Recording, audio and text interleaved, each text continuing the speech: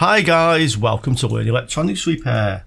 I have a battery charger here for repair. This is lithium ion lithium polymer battery charger because it says on the box, yeah. And that's about as much as I know. It says 58. Well, there's like a little mark here, but I'm not sure if it really is a little mark where it says 58 volts.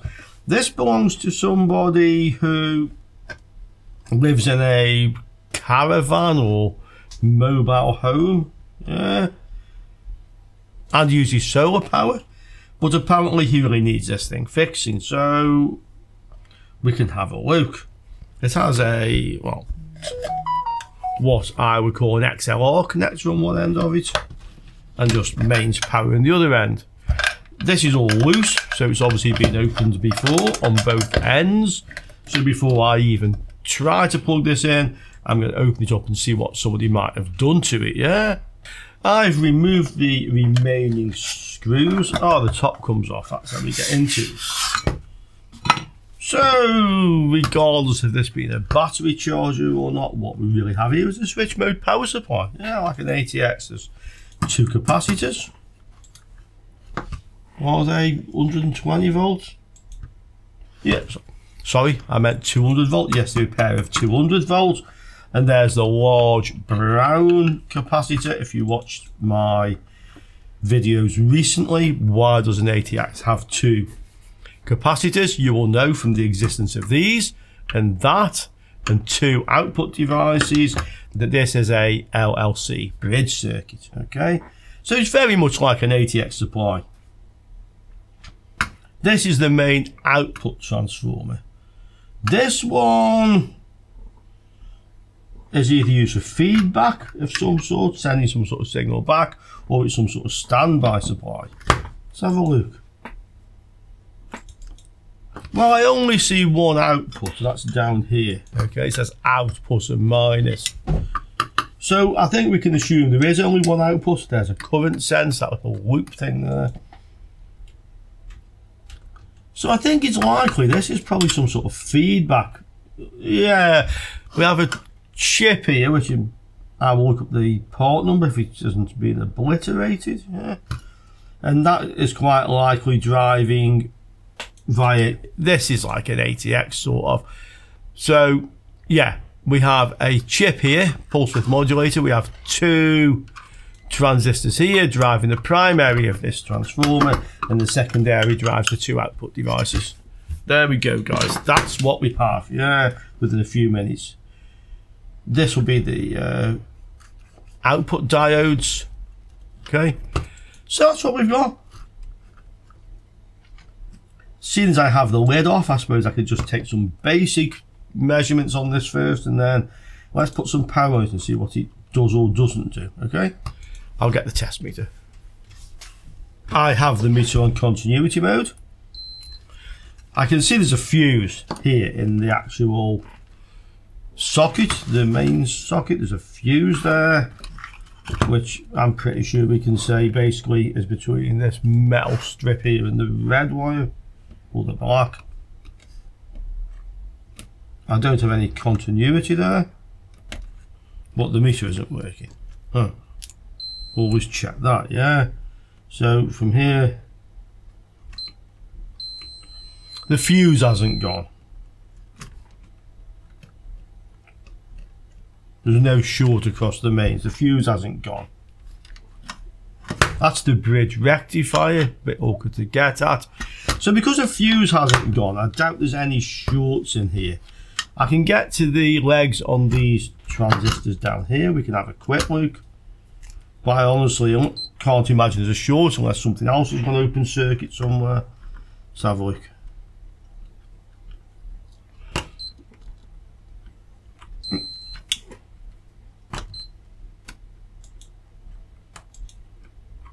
No, there's no short. I was just slipping off the legs of the component.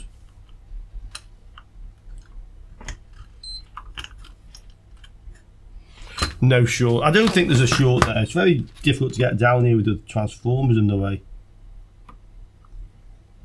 No, I think that's okay. What's happening is there's a metal bar strapped here, like part of the heat sinking, and I was touching that while I was trying to measure the components. That's why I was sometimes seeing continuity. The problem if I power this up is the fact that I can't easily get to the other side of these capacitors, so I can't see if it's storing a dangerous voltage. This has been here since Friday and it's now Monday, so it's been sitting here, so I honestly do not believe there's any charge in this right now. I can probably check that as well. So if I go across the bridge rectifier, you can see it there, yeah. The sloping edge will be the positive leg. I can get to it. And if I can get to the negative leg, no, I can't get across it. If I could measure across it, I could easily see. Okay, so let's undo these screws in the side, which is holding these output devices. Then we can take the PCB out, and then we can have a good look at what we have. I have the PCB out now. This bolt just sheared off actually when I was trying to unscrew it. This is where the head of the screw was, or rather the head of the pin was, not a screw really, before somebody mentions that, yeah. So we have the PCB. We can make a few more checks now on this.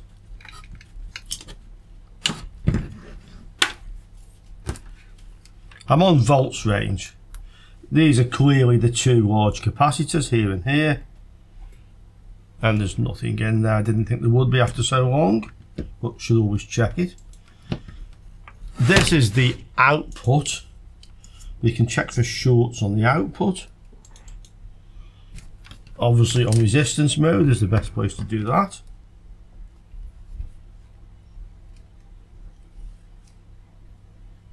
No, it's quite a high resistance. This is obviously a rectifier diode, and I think these are rectifier diodes as well, with these funny little condom things on them. Best way I can describe those. Ah, this is not a diode, this is U3, this is a voltage regulator. So this will be a Schottky diode, I would think, coming from the main transformer, we can see there. But there is another supply, or another diode here. Unless this one is like a crowbar circuit, it looks like it, we were talking about them, so negative end of the diode goes to the negative end of this capacitor. Yeah, that diode, look. This is the output, yeah, and that's where that diode is, directly across the output, a very large one. That's a Zener diode, that's a crowbar circuit. Did you watch the video? I'll link it, but there you go, perfect example. So, if this is a Zener, if I put the red lead to the negative, we should see it like a diode junction. Yeah, that's what you expect. This one is almost certainly a Schottky diode, so this will have a lower voltage drop. No, it's actually about the same, just a fast silicon rectifier. These are probably connected together. Yeah, so it's just like a double diode in one package. In fact, you can see actually, so why I think these two are connected together is because of the winding of the transformer, the secondary here. So I'm actually reading the low resistance there, and the diodes are actually wired this way. So from here, positive to here, gives a diode junction, and the same from that side. But it doesn't really matter, because as far as we're concerned to DC, this could all read 0. Yeah, but that looks like a good diode to me. Okay, so that's what we have. One output voltage, couple of transistors down here driving the coil, and this is the controller IC. Let's power this up then, and let's see. In fact, no, let's do one other thing. Let's have a look at these output devices. Now I can get to them, okay? So, they're wired in series. I made the video with this. Why do we have the two capacitors? So we can have a bit of a look around here. So, this and this are the base or the gate for each one. I'd expect to see a diode junction from here to here. Yeah, and from the base to here, reads like a diode. This would read open, or near to it, okay. Base to here, diode junction, base to here, diode junction, okay. So that all looks okay. This goes to the primary of this transformer, and then through a winding to the primary of that one. Look there. Yeah. Into this one, out of this one, into the other one. So this is the LLC circuit. This is one of the L, inductor. This is the other one. And the C is that capacitor. These have a habit of failing as well. We can possibly check it in circuit, but we might have to take it out. Sometimes these go like very low capacitance and it doesn't work. On the previous one I had one of these was open circuit, so it's probably just worth a quick check actually while we're here. Say previous one, it was an ATX. You'll notice with these, I don't always have like a set way of doing these things, guys. I just kind of like follow my nose depending on how I feel on a given day, yeah? So, negative to here, we should see a capacitance, yeah, 300. This one will probably connect to that one. Yeah, it's a negative of that one. About 300. So we know they're not open circuit like I had. And this capacitor across here, well, it should be somewhere up to about a microfarad. Let's have a look. Yeah, look at that, 960. That's without even looking at the markings, yeah. That's without looking at the markings. Guys, that's familiarity, yeah. So, all that kind of looks okay on that side of things. Okay-ish, yeah. I'm thinking about this now.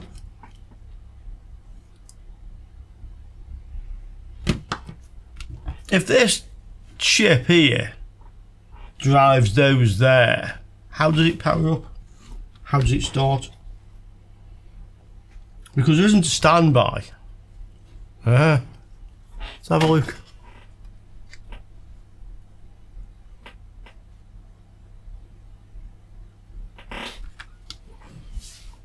Unless this doesn't drive that. But I don't think this is a standby supply. I really don't. Presence of these two transistors to start with. See another chip down here, I'm suspecting that's a dual op amp, some sort of comparator. I'm seeing some more diodes down here, for some reason. I think we'll have to first of all see if we can figure out what this is. And then we can figure out where it gets its power from. So look on the other side. Nothing. Okay, so the only thing that can obviously be driving these is that, but that needs power before it can drive them. You don't suppose the power for this effectively comes from the battery that you're charging, but then again, if the battery was completely flat, it wouldn't charge, or if it was too flat, it wouldn't charge. But there again, is that some sort of safety device, so that if the battery voltage is too high, this is too low, this can't start? I don't know, I'm just surmising, yeah. Let me get the microscope. Well guys, straight away, this is a TL494, upside down, but it's still a TL494. And that is a pulse width modulator, and that will be driving these two transistors and driving this coil to drive the power supply. So the question is now, where does this get its power from? It needs power to start. So in an ATX, you'll have a standby that puts the power on there, okay? We can find a data sheet for this. We can see where the power comes from. Now let's have a look on our board and see where that goes to. Ours is a Texas Instruments from the logo on it, so we'll use their data sheet. And let's see. We have a number of packages. Ours is the 16 pin. So one of these two. Ours is the TL493C. I'd say it's this one, but looks like the pinout's the same. Anyway, so the power comes on VCC. That's the power to the chip. And ground on 7. So given the fact we know where the power comes from. And then there's the enable. So normally this is where the green wire on an ATX would come in. And it grounds these two, E1 and E2. Okay. This one effectively switches it between a simple pulse width modulator and two outputs, so they switch on and off alternately, which is what we need for the LLC circuit. I will definitely link the other video, which I keep referring to if you didn't see it. But if you did, I hope this lot is making sense, yeah, because you've seen this before. This is how you learn. So pin 12, let's see where pin 12 goes to on our PCB, and 7 for that matter. So we can take a quick look. You can see that we have pin 12 is here, that's the power. That goes past this capacitor by the looks of it. Yeah, it just goes past this capacitor down to here. Yeah, don't think it goes under there at all. Anyway, it goes down to this point. And then that goes to pin 8 on this chip, and this is LM358, which is exactly what I thought it would be. Dual op amp, and that's the VCC, so that's the power to this chip. So these are getting power from somewhere. So what I think we'll do is plug this in and have a look to see if we have any voltage on this pin. Yeah, let's see if there's any voltage here first, and if not, then we'll have to figure out how this starts up. I'll just check also that the ground on this chip, which is pin 7, which actually would be pin 4 on this one, yeah, goes to the ground here, the minus out. Yeah, so we know that's our reference point. So because we've actually taken just a little bit of time to familiarize ourselves with this circuit, when we measure this voltage, we know A, what to expect, maybe 12, 16 volts, 5 volts, we can look on the data sheet, but a positive voltage on there. And we know that if there is no voltage on here, it means that these chips are not running, so the main power supply isn't running, okay? I still haven't, or we haven't, since we're doing this together, figured out how this starts up yet, unless some of you guys have, and I'm a few steps behind, yeah? Okay, so let's power this up. I'll just put something under it. I prefer not to put high voltage devices directly onto my anti-static mat. I mean, I have done it, never did any harm, but I just do, yeah. Old habits. So let's see.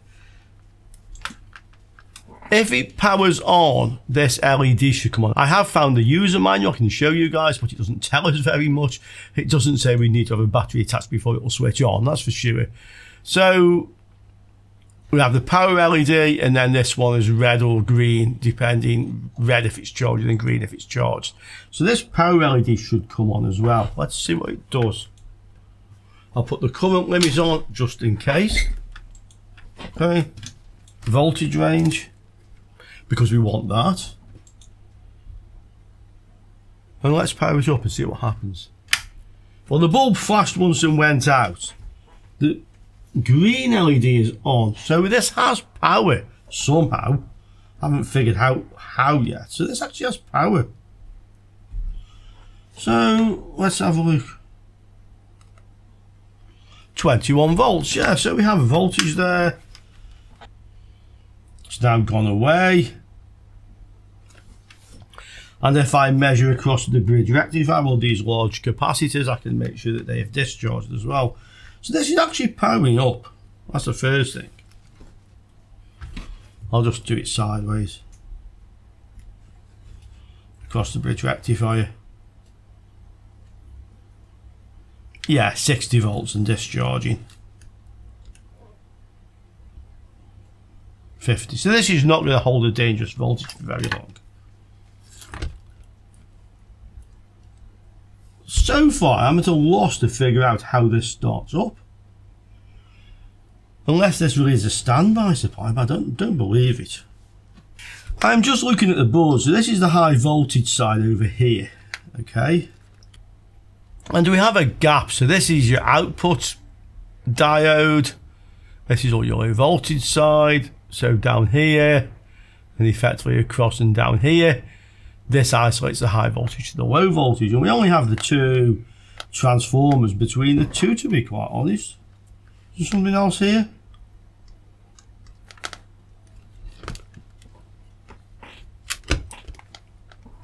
Yeah, that's a high voltage capacitor down there. That's not unusual to find. In fact, actually it's not that one, it's this one, okay? That's not unusual to find a high voltage capacitor across the two sides.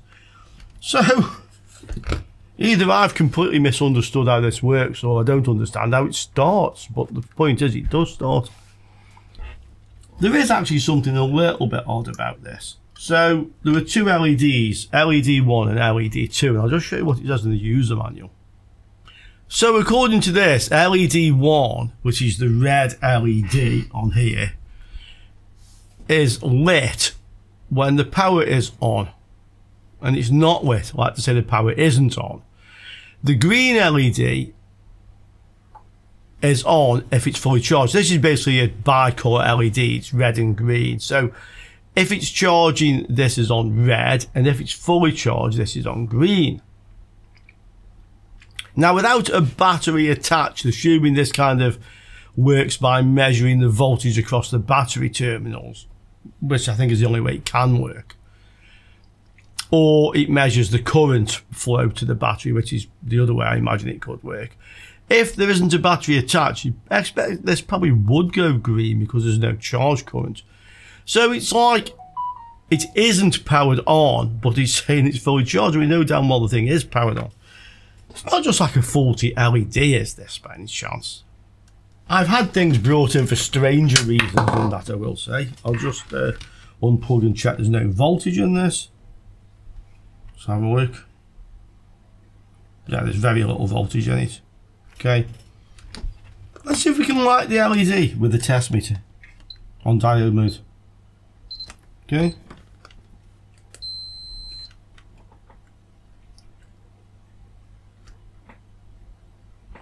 No, I can't.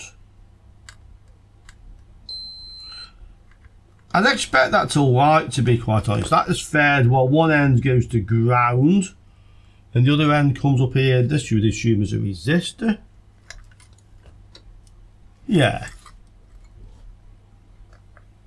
There's a resistor across here. And that goes up to the positive supply. So from the positive supply, we have a connection to this resistor, and from the other end of the resistor we have a connection to the LED. Okay, so do we have any positive supply coming out this when it's switched on? Let's have a look.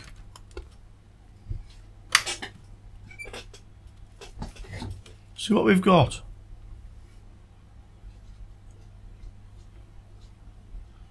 No, we don't have a positive supply coming out of it, so that's where there's something wrong with this. Okay, there's no supply coming out of it, but we do have a supply to the chip which is powering this. Okay, and somehow the supply voltage is getting to this side.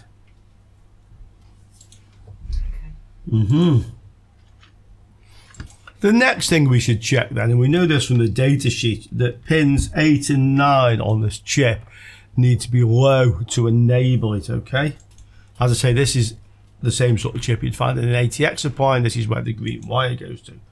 So we'll switch it back on again. Let's have a look what we got on pins 8 and 9. Well, they look like they're both connected together, as you'd expect them to be. And that is in fact low.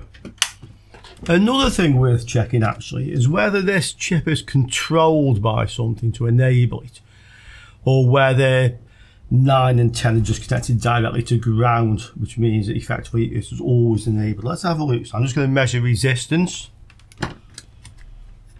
from 9, 10 to ground. I'm not on continuity, so you won't even bleep, but let's have a look. Yeah, they connect directly to ground. I'll put the bleeper on. So this chip should be permanently enabled. It has power. Is it running? That's the question. Here is the data sheet again. I know this chip quite well. So pin 13 will switch the outputs between single-ended or double-ended. This will be double-ended, so we have two outputs. One is on C2 and the other one is C1. Those are the actual outputs. We have a reference out on 14, so this is worth checking. If there's no reference or the wrong voltage here, because this is generated by the chip, it means the chip is dead basically. We can just look down, here we go. So maximum supply voltage is 41, we have 21, that's okay. What's on the reference pin? What should VREF be?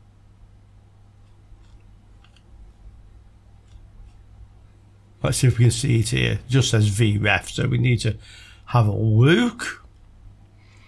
Well, we can see here output voltage VREF. So this should be typically 5 volts. So we can check for 5 volts on VREF pin, which is pin 14. So we'll check that should be 5 volts. Here is the typical circuit. So you can see this is how I basically described it. That E1 and E2 have to be connected to ground. C1 and C2 are the outputs. They have pull-up resistors. This is showing a VCC of 15. We have 21, but we know up to 41 is okay. And the VREF is part of the error amplifier that effectively you compare the input voltage with the reference voltage. Okay, so that's what that is. It may well be using that dual op amp as part of that circuit, probably is. And that's about it. So the main thing we want to check now is, do we have 5 volts on pin 14? And if we do, then we probably be better using an oscilloscope and have a look to see if there's any output coming from this chip. Pin 14 then, so this is pin 14. Looks like it goes to 13 actually, and then comes down this way. Let's have a look. So pin 14 is here. It's pin 13. Yes, it does. Yes, it goes there. And it goes here. Okay, so this end of this resistor is a very good place to probe for that. So we'll measure from here to ground, power it on obviously, and see if we have 5 volts. And we have 5 volts, so that is a good sign. The question is our chip oscillating? And really now we should be using the oscilloscope, so let's have a look. To make life easier, let's see if we can find out where the outputs of these go to. So one of the outputs is on pin 8. According to the data sheet, the other one is pin 11. Okay, so pin 8 clearly goes this way to this resistor. Yeah, specifically that one. So we can measure on there. And then 11, 9, 10, 11. So that goes to the other one. It goes somewhere, I would think, to the resistor. I was just struggling a little bit to find out where pin 11 goes to, but I've got it now. So I'll just show you how this output control works and how I knew it was actually using both outputs, and then I'll show you where they actually go to. So here's the data sheet, and this is the output control function. So they're saying that if output control is set to VREF, connected to VREF, then we get pulse width modulation output at Q1 and Q2, so it's using both outputs. This steering input is only for the TL495, I have the 494, so it's saying normal push-pull operation. This is firing each transistor in turn alternately, which you would with this type of circuit, this LLC circuit. So we can have a look on output control and see if it connects to VREF, which is actually right next to it. So we'll probably find these 2 pins are bridged together, and then the outputs are on 8 and 11 as we expected. And this drives the 2 transistor bases, so it'll probably go either via resistors or directly to the base of the transistors. Let's have a look. So continuity mode. Pins 13 and 14, 13 do connect together. We measured that when we were looking for VREF, so we know that. So this is permanently in push-pull mode. One of the outputs is here, goes to a resistor. It also goes to the base of this transistor. And then the other one, I can't just kind of find the resistor at the moment, it's here somewhere, but it goes to the base of the other transistor. So these are driven in push-pull alternately. So we can look on the base of each of these to see if we have any drive coming out of our chip. Another thing actually I think is worth checking, because I couldn't just see where this resistor is that the base will have a pull-up resistor this is like an open collector design. If you look on the data sheet, it needs a pull-up, yeah. And the pull-up is either going to be on VCC to here or on the VREF here. Okay, so if we go into VREF and we look on the base of this transistor, in resistance mode we see 3.579k. If we look at the other one, we see the same, yeah. And to VCC, which was here,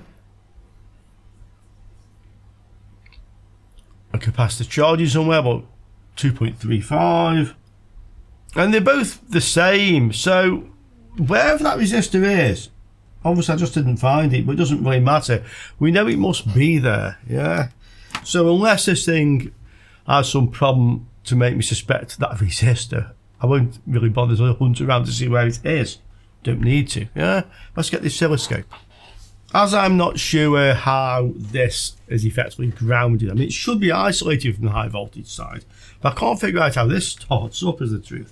So I'm going to use my handheld scope. So let's power this up and let's have a look on the base of the transistor to see if this is actually oscillating or not, okay? So we'll power up. And yeah, I mean, it's not that clear on the sort of handheld scope, but I'm sure you can see that it's actually oscillating, okay? And the other one, it's oscillating, so that should be working. Why don't we have any output from it?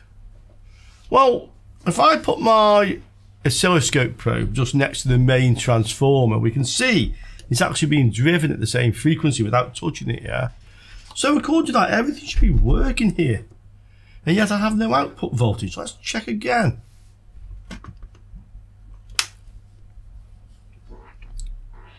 Let's see.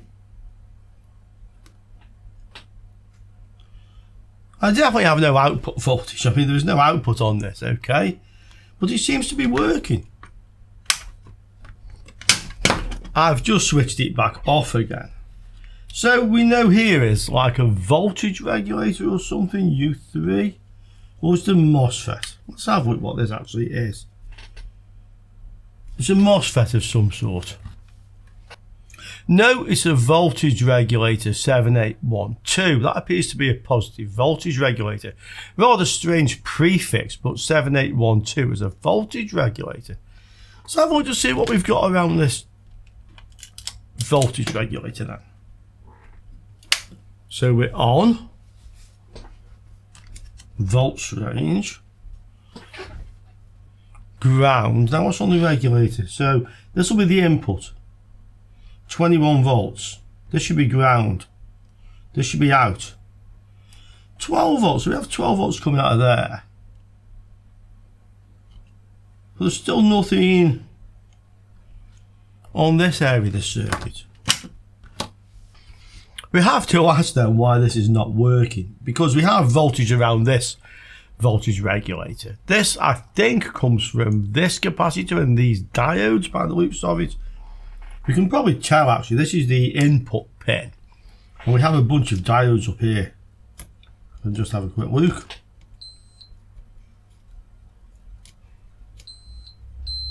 Yeah, we have a connection into these diodes. So these diodes here are driving this, and then this diode we can see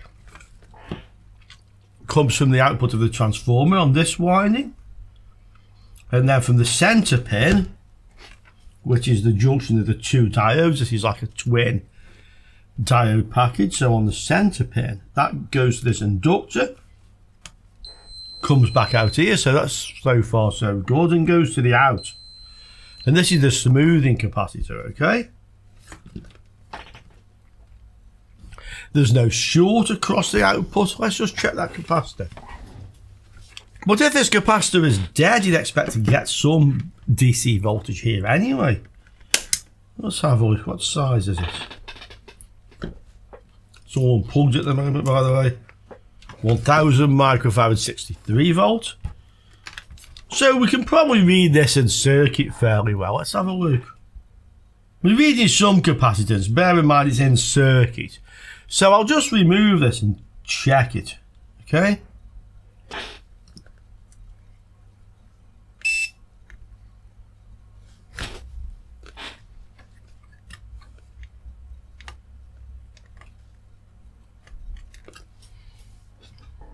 There is our capacitor.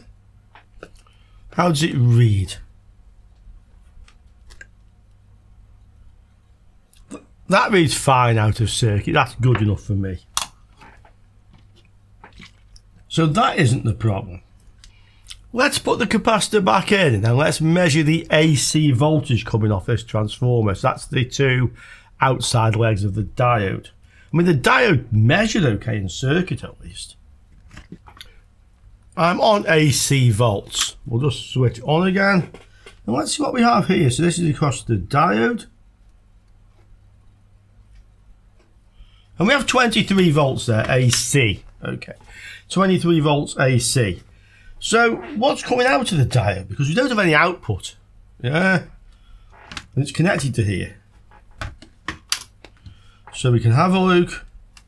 Output the diode. DC volts, nothing. That's why the diodes are open circuit, but they tested okay. That's the other supply, 21 volts. Nothing.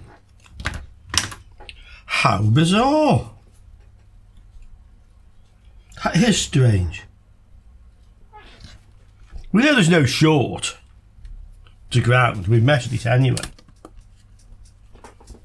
Before.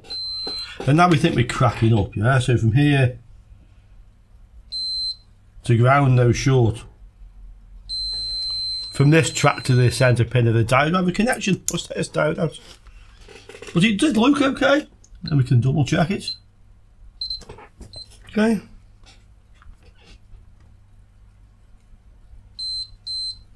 Diode junctions is there. Diode junction is there. Unless the diode junction is somewhere else. And strangely, I first said that I bet this is a Schottky diode and it doesn't read like a Schottky diode. But it may not be. Let's unsolder it.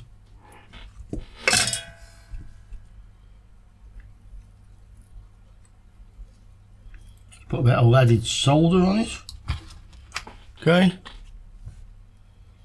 I mean, the only answer to this so far is that the diode's open circuit. I mean, we have 28 volts either side of it. And we have 28 volts AC. We can see that. And nothing coming out of it, but there's no short. And if there was a short, we wouldn't have 28 volts going in unless this is open. And there ain't a short. Let's have a look at it.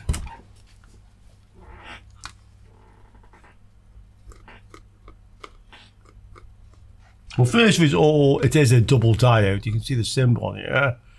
Just catch a bit of light on it, you'll see it. Yeah, that's the first thing.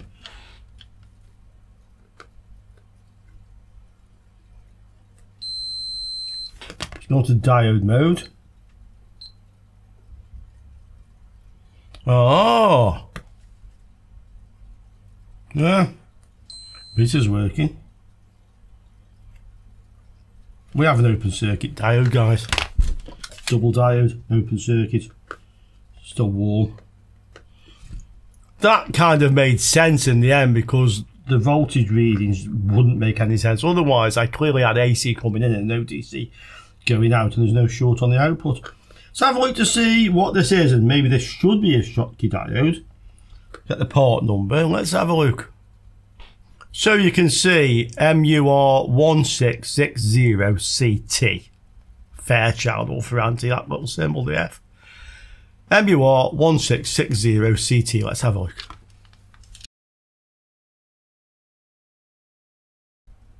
Let me have a look at my little stash of salvaged diode packages and let's see what I can find. Well guys, I have some of these which I thought I could use. So this is the MUR1620CTR compared with the MUR1660CT.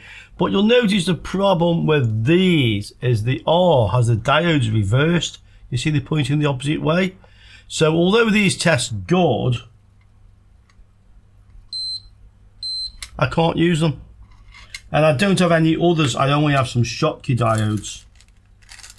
I have this one. So this is a 20 amp 100 volt.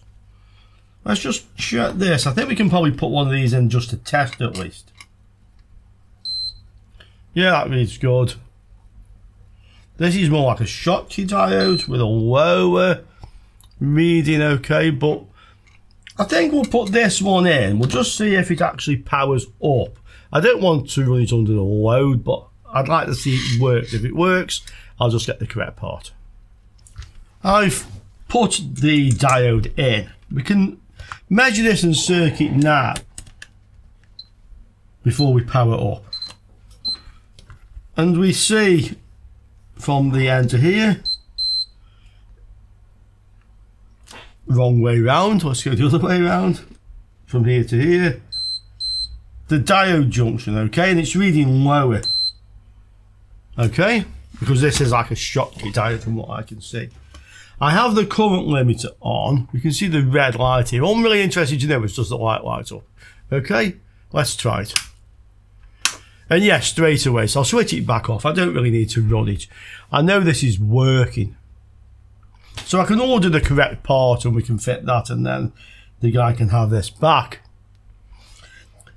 That's really interesting because this was reading like a diode, as though it was a good diode, even though it wasn't a good diode. And the question I have to ask, and I'm sure you guys want to know, is why? Because that fooled me, yeah? The only thing I did comment, oh, I thought it would be a Schottky. That's all I said, yeah? And perhaps I should have thought more about it. But the only reason I can think possibly for that, we just go on to continuity mode. Okay, is that this is the output from the transformer, and we have two sets of diodes. We have this one, which is the main output, and we have the ones which are down under here, which is for the other voltage rail, okay, which we know is there. And if we look across the secondary, so we have from here to here, obviously a winding, and through the winding to here, and to here, and to here. So effectively, these are all taps on the same winding, okay? And I think that somehow, when this one was open circuit via the winding, I'm actually reading the other diodes. I'm actually reading that, or I'm reading this one, which is strapped across the output, but reverse biased, fair enough. So I think that's why I could actually see a diode junction when I clearly didn't have a diode junction. And that one, my friends, confused me. And did I go the long way round? I don't know, because in the end, I proved effectively that this diode cannot be working. It has AC coming in and nothing going out. So it wasn't like by chance I found that. That was definitely me working out how this works and working out where the problem is, and effectively saying, okay, this must be duff, take it out, it's duff. Okay, so I hope you guys enjoyed that. That's the way it goes. I'm sure there will people be in the comments below saying, Rich, if you did it this way or that way, you'd have been quicker, and I'm sure you're right. But at the end of the day, as far as I see it, and especially when you're learning electronics repair, it's all about the journey. Okay guys, I hope you enjoyed that one, and I'll see you all very soon on another Learn Electronics Repair video. Ciao for now, guys.